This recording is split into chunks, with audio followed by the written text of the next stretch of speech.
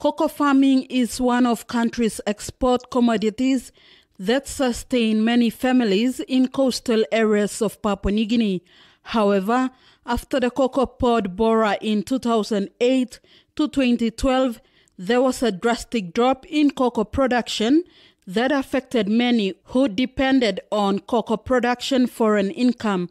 The farmers have slowly recovered, but now thousands of cocoa farmers will now benefit from cocoa productions. This was made possible this week when the Minister for Foreign Affairs and Trade, Rimbing Pato, ratified the International Cocoa Agreement with United Nations. This agreement is aimed at increasing the financial returns to farmers. Esther Brelinwani, NBC National News, Port Moresby.